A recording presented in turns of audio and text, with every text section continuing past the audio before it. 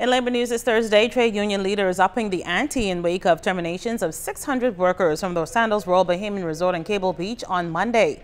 Today, as unionists gathered at the BCPOU's hall for the Uni Americas Telecoms Conference, Bahamas Electrical Workers Union President Paul Maynard, speaking as an affiliate of the National Trade Union Congress, said the hotel maintenance union's responsibility is to save jobs.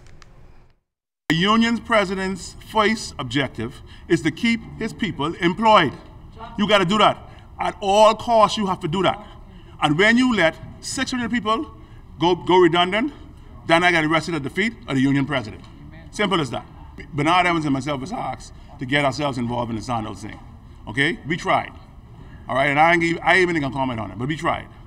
And it just reached a point that it shouldn't have never arrived at.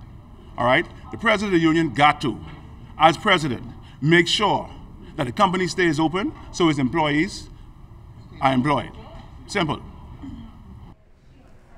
Bahamas Hotel Catering and Allied Workers Union President Nicole Martin issued a call for government to address the matter directly with the owner of Sandals, Gordon Butch Stewart.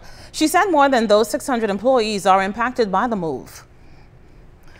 And let them understand 600 workers is by minimum 1,800 people affected, minimum. Each person employed represent more than just themselves.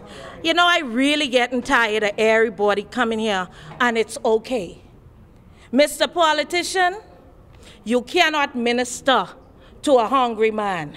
You cannot campaign to a hungry man. So if you say I must carry my angled side, then you,